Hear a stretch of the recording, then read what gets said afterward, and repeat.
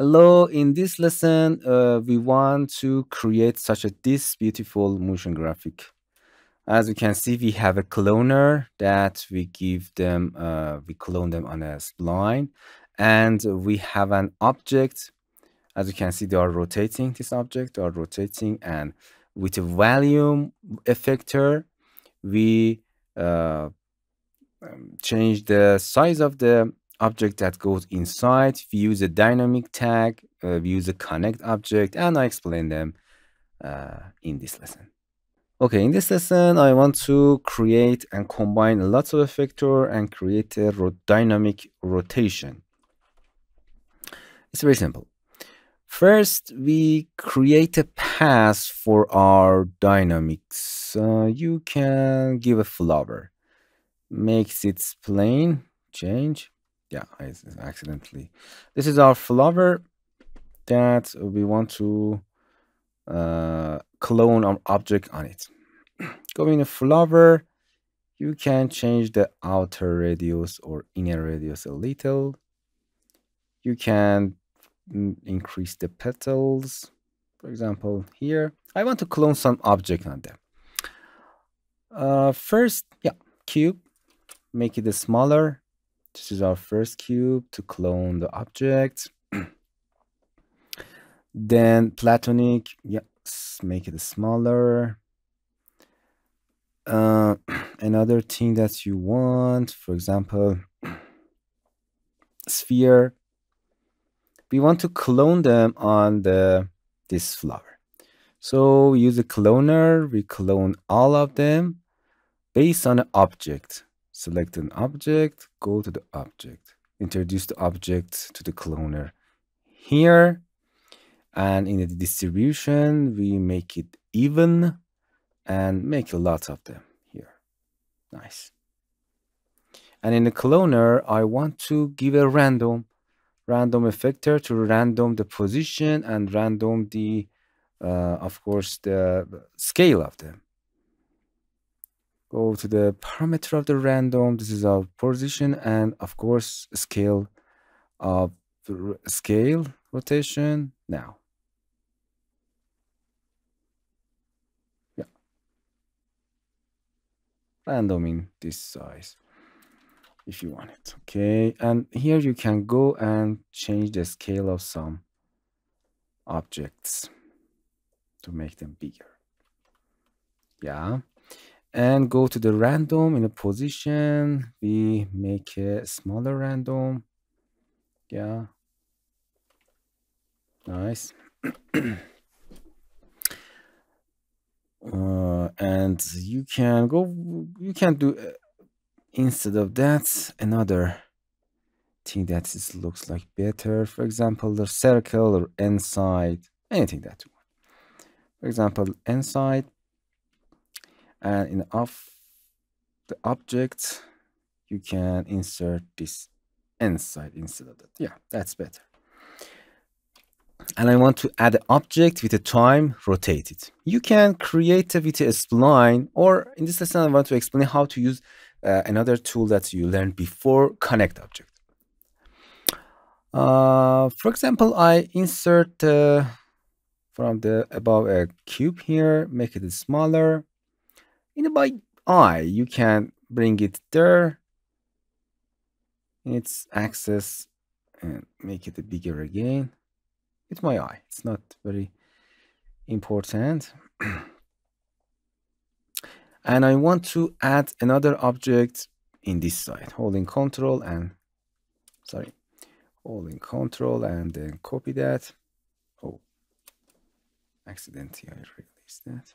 Yeah. And I want to any object that goes inside these two objects will be disappear, for example. We are going to right click and group object, and this is our null. Okay, so rotating object. I can directly give the time effector to that object. It's null and that object. For a time objects, go into the rotation, and in a deformer, I have to turn the object on. But how we can assign this time to that? As you can see, it does not work because we have to assign them. You can right click and group them again.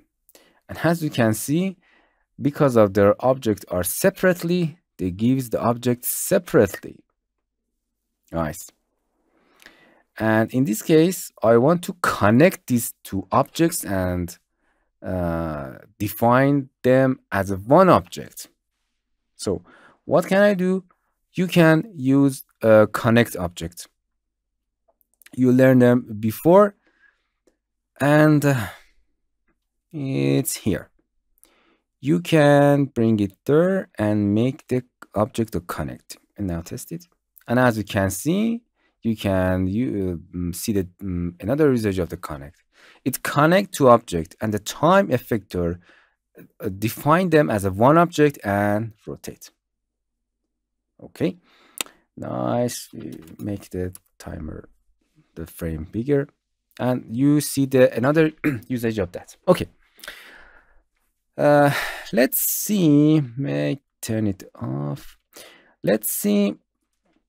We want to add a dynamic to our object. As you can see, if I insert a plane here and go to this cloner, go to the tag and the bullet tag, I turn it to a rigid body, and if you play it, whole object, as you can see, they're exploding and going down.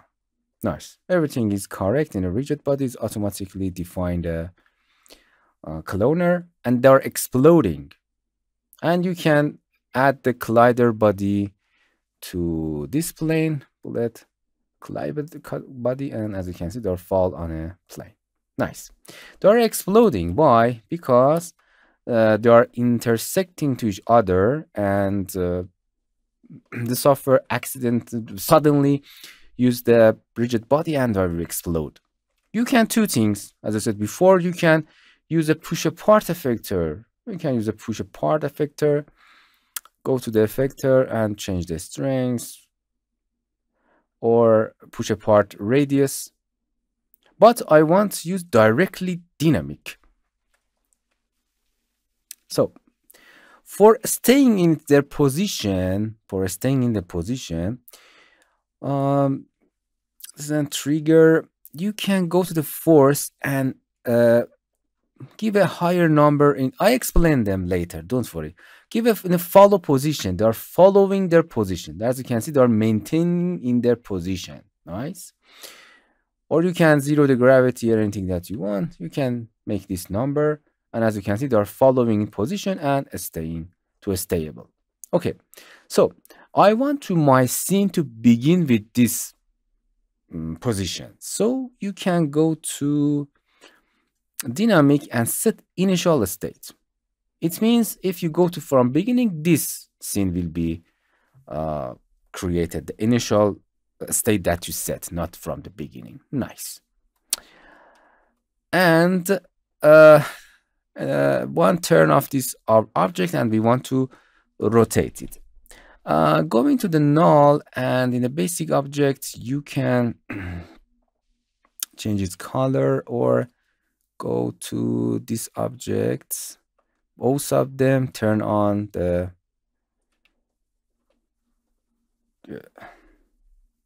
sorry, in this case, X-ray. Or a better way is assign a display tag to that. You're going to the render, and here's the display tag. Turn it on and make it line. As you can see, we have a line. Okay, this is our object that are rotating. I want to use a volume effector. That effector inside this object, the objects of the cloner that goes inside this cube that are rotating, that are connecting to each other, make them value. Okay, go to your cloner, and another effector. Here is our list of the first effector is random. Another effector that you will use, it's a volume object. And in the volume, it's waiting for the introducing the value. You have to go here, and you have to assign the connect object, not a null, connect object. And the value object will be execute. Okay. And you have to go to the parameter, and which parameter do you want to assign the value? Effector. Okay, and go to the scale, and you can scale it down inside. It means you can make it a 0 or negative number. -1, I think. And as you can see, any object that goes inside that value or that are rotating, going on 0 parameter. So we use a value that we use 2 cube or any object, then connect them. Don't forget to insert a value in a connect object. So I accidentally drag a null object and it does not work. And as you can see, you can affect interesting dynamic. As you can see, they are dynamic. Or you can go and use another interesting 2 color to your object.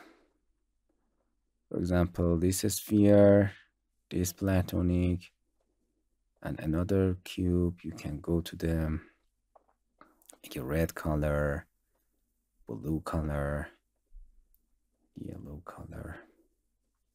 Yeah, you can colorize yours better understanding and see. And it's nice. As you can see here, and after that you can go to the cloner effector and of course use a delay effector for springy delay effector, and make sure that you assign it first a random, the volume, and after the volume the delay effector. If you select the delay effector, I need a spring and more power. And now as you can see, we have a nice springy effect here. So this is that you learn it. You can make it in a display, or you can, for example, go to the null, and as you can see, you can hide it from render and viewport, and we have this such a nice effect. So in this lesson, you learn how to clone object around the spline, then use a random, then connect to object and use them as a value to change a parameter of the scale using a simple tag that called to change into the line, and use a time object, how to deform, change it to the object to rotate just the object. You learn simple dynamic tag, some sitting here, and you can create this such a beautiful motion graphic. Hello my friends, to continue these tutorials on YouTube, subscribe us, like us, and hit the bell icon. And now you will be alerted about all of the amazing videos that we release.